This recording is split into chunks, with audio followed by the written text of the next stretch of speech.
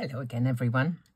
A lot of people have said that they have this set of dies, or they'd love this set of dies, and so I thought I'd have another little play. You may remember that this is the card that I posted using this space and a few of the branches. There's a whole bunch.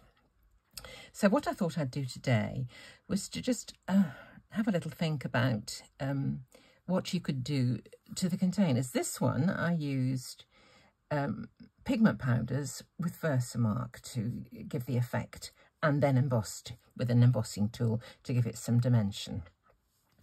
I've started playing around today, and I cut out this one. This is the largest, this one here. And that is what you get when you cut it out.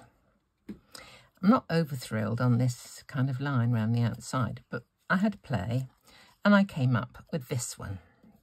And I think you'll agree it looks kind of more like a vase than this one does. So I'll just show you quickly how I did that one. So quick, so simple. So here I've got a splatter die. This one is an old Stampin' Up one, but loads of companies do splatter dies. So a little Distress Oxide, this is pumice stone, and I just over-stamped like that.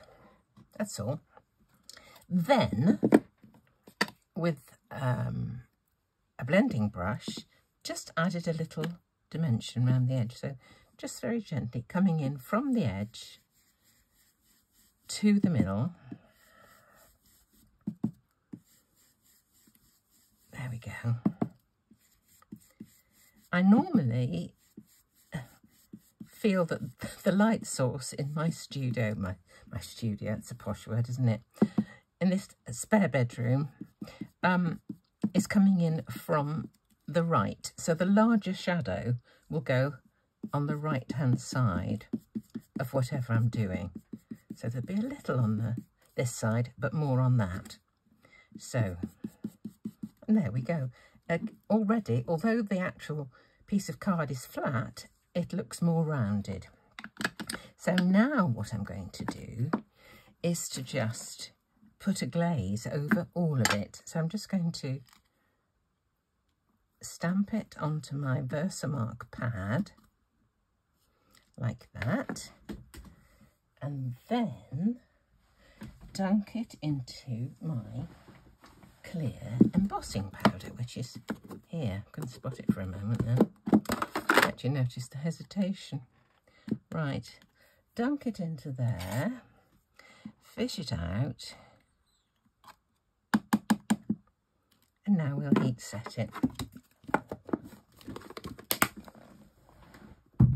I have had my heat gun going this morning, so it probably won't take too long to heat up to a reasonable temperature.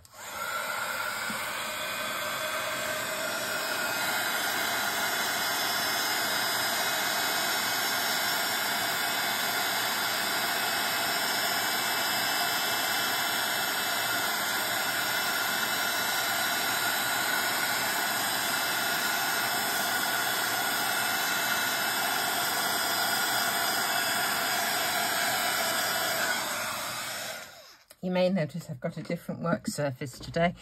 I bothered about the flickering, and I don't think actually now, after all this, it's the surface. I think it might be the light. I may have to, well, I've ordered a new light to see what happens.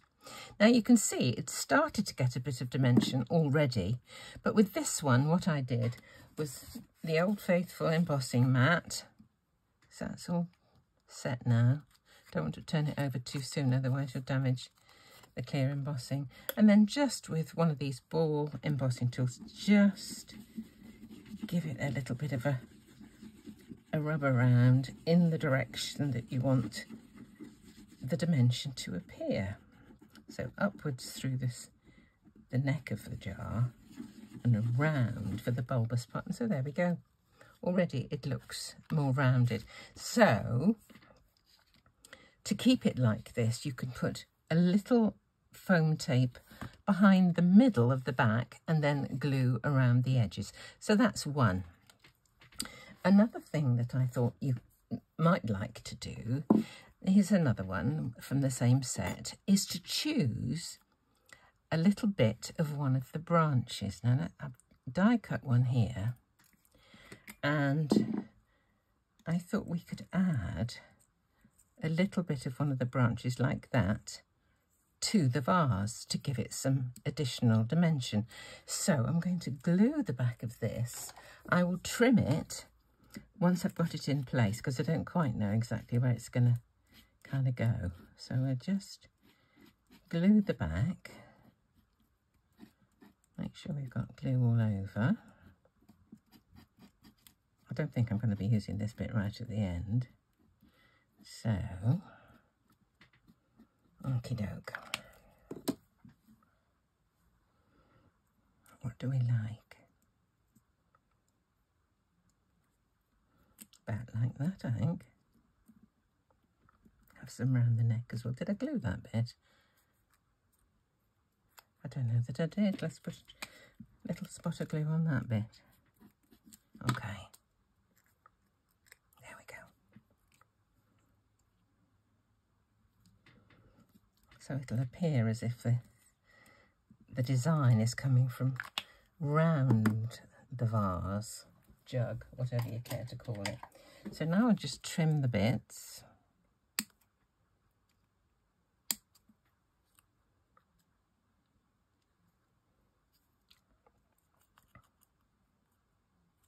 Okay.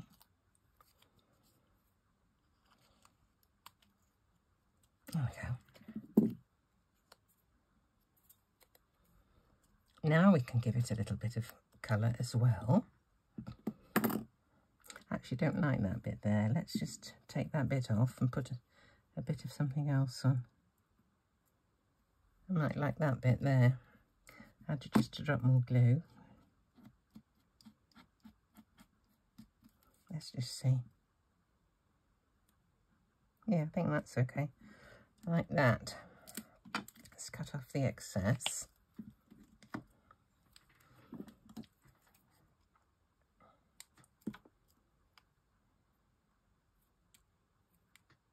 There we go. Now that already has got a bit more life, hasn't it? Again, I would maybe colour it, maybe add a bit of shading. Let's do the same colour while we're at it. It's out, this colour's out. Let's just do it. So we can put a little colour on one side.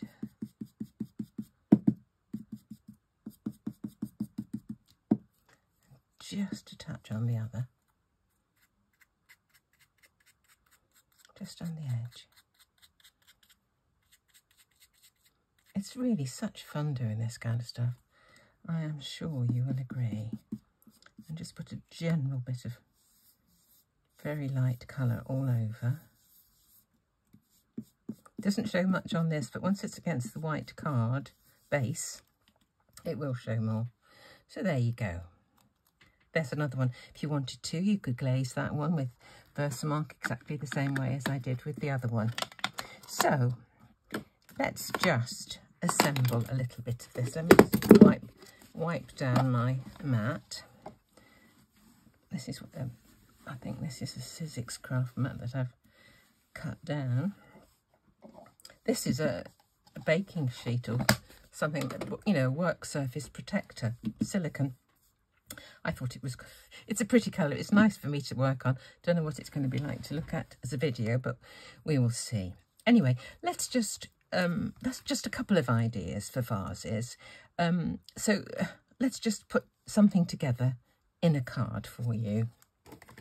So there's the one. I've used the same size card. I have cut a slatted background from that. I don't know where that die came from. People who've seen me hold up my boxes of dies. I have so many. I can't keep packets with dies. There's just too many. So I'm sorry, I can't remember where it's from. But if you had an electronic cutting machine, you could just do one of these easily. Just, you know, make some little boxes and just cut it out. It shouldn't be too difficult. Anyway, what I thought I would do is perhaps one of these on there with a couple of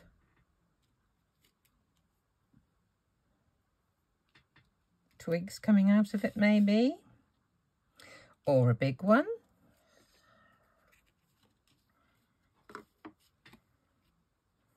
Whichever, doesn't much matter, does it really? I've got another couple of little ones there, but there's all sorts that you can do. Another thing that you can do with vases and things like that to make them look a little bit more interesting is to just pop them through an embossing folder.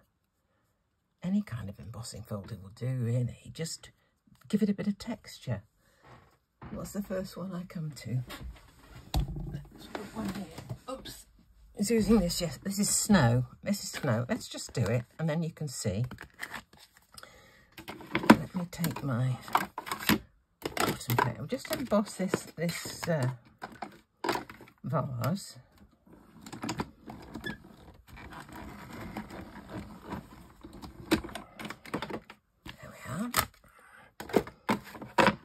Did this just because it was the one that was nearest around, and look at that already. That looks more interesting, doesn't it? You could drag a bit of ink over that. The world's your lobster, as I've often said. You know, you can just do what you like, which is the best way for doing this, really.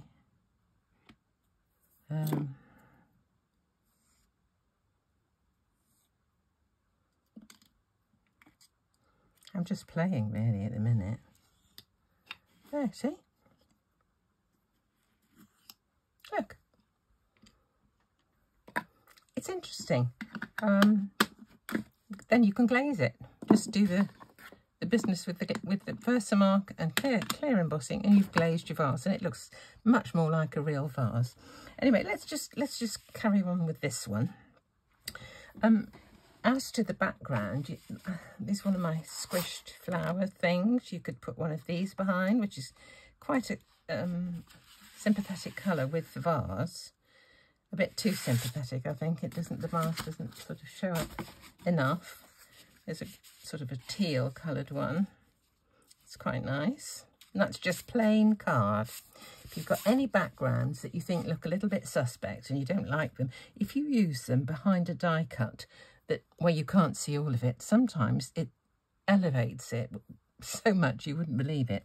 So I think we'll use that. Whether we use... I've got the rest of the brown here that I cut all these branches out from, you see, and the stameny things, the middly bits. That might... Oops.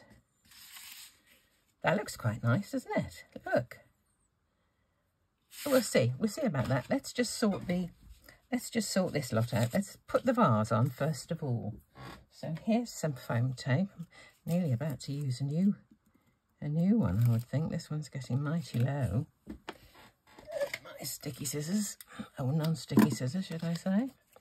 The ones I use just for sticky things. These are coated. I've had them for so long, you can see by the state of them. But occasionally, even though they're coated, they're quite worn and they do get a bit sticky sometimes. So I just give them a spray with Crafter's Companion Stick Away. And it dissolves the adhesive and makes it, you know, reasonably easy to get the sticky off. Do you know, I was just thinking then, that's why I hesitated. Shouldn't have done them straight, should I? I should have done them on an angle like that, so then they wouldn't have gone in. They might be a bit wide to go into here, but just in case, another time I think I'll try and remember to do them. That's okay. Now, what I don't want is that to be squished and stuck to whatever colour I put on the back. Because if I'm putting the rest on foam tape, I don't want one place that's going to be depressed. So I would just sprinkle that little bit there with some talcum powder. And it would stop that sticking from anything else other than what it's sticking to already. Anyway, that's by the by, really. So now there's these two. I mean, you can put as many as you like in, really. But tall one straight up and the other one going over. I think probably. Do I need more than 2? The fact there's about half a dozen of these things means you have quite a choice. That's quite nice like that, isn't it? Right, let me see if I can remember where they are. Oh, that one's the wrong way up. Does it look as nice the right way round? No, it doesn't. Oh, nuisance. Let's just see. No. Do you know, that way it was lovely, wasn't it? It just crossed over that way. Have I got one that does that? This one's a little bit like that, but it's a bit tiddly.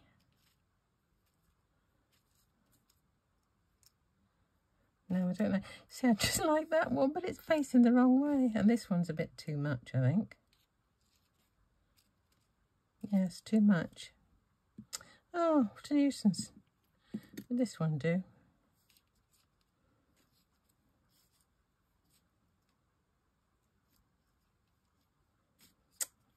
I don't know. I fancy 3 for some reason, but I just don't know. I'll have that one, I think. Okay, let's put this one first. Where's my big fat glue? Let's just see if we can get this.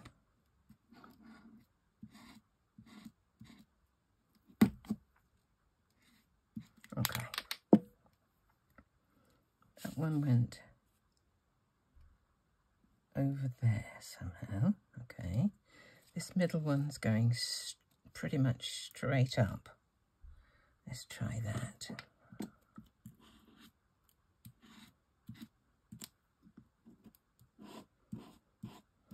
I think that when you're, deciding what you want to do, it is good to have a little play around and just see what you think looks best.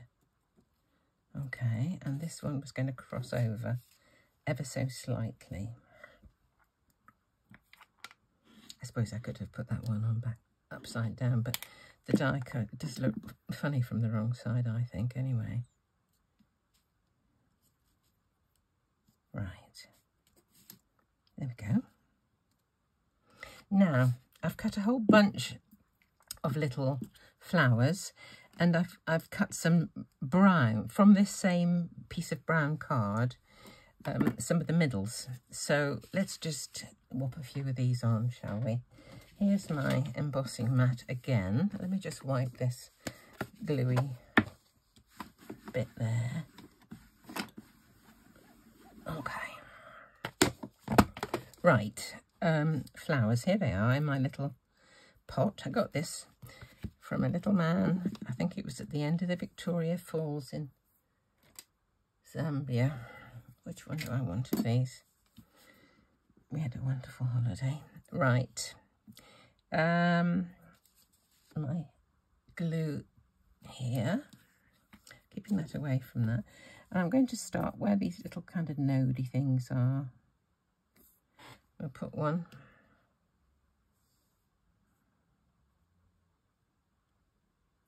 On there. Let's just see what the brown middles look like inside. Let's see.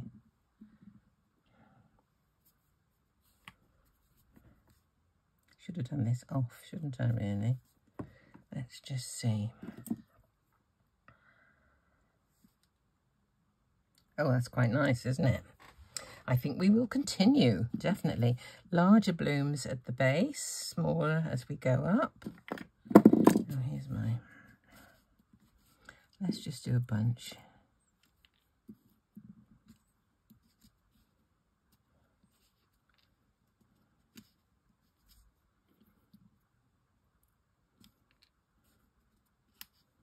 There we go.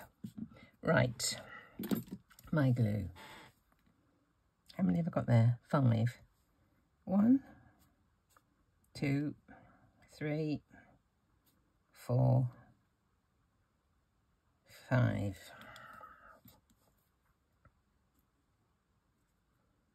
One, two, stay. Some of it's going through to the mat below, I suspect, but it doesn't matter. So if I have 4 coming up.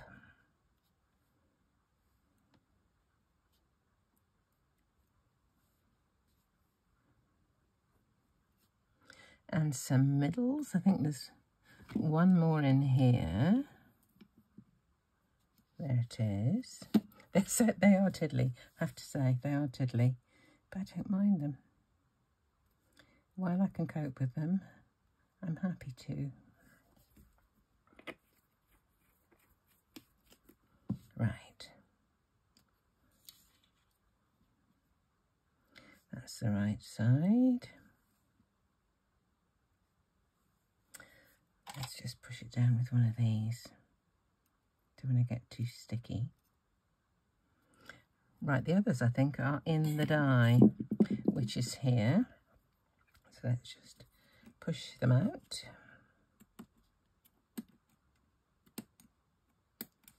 It's nice that they're all stuck together because this die would be frightfully small, wouldn't it, if it was just this much by itself. Just turn that over. And I think then we will stop. Actually, this turquoise of the mat looks quite nice behind it, doesn't it? I could put a piece of that behind.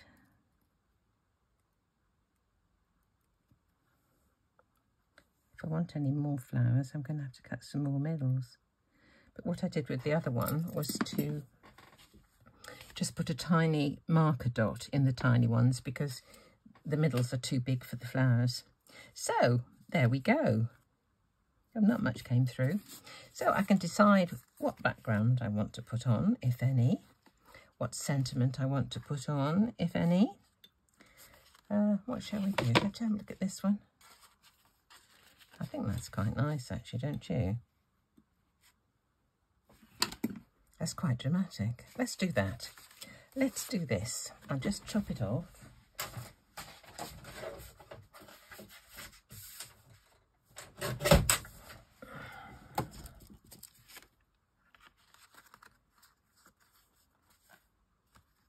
Only just long enough.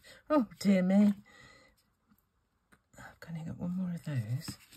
Right, I'm going to have to wait until those have dried, I think, before I turn this over to put the foam tape on. But I'm going to put foam tape on. Where am I going to put it? I can decide whether I put the foam tape on the back of this, so that is at a distance, or whether I put foam tape on the back of that, so that this is proud of the front. I'll decide. I will decide. So take a look on Instagram, on the community tab, on my YouTube channel and on my Facebook page, and you'll see what I've done. So have a bit of fun, adapt your dies, make them look a bit more exciting, and the description or the number of this particular die set and the card I use, etc., will be in the description. I think some people don't know quite about that. It isn't patently obvious where it is. If you look at the screen and you see the video underneath the various headings and it says something more ... If you click onto that more, then you'll see the description and any other information. So that might help those people who often ask me for something that the information is actually right there. Okay, well, as ever, thank you so much for watching. I do appreciate it.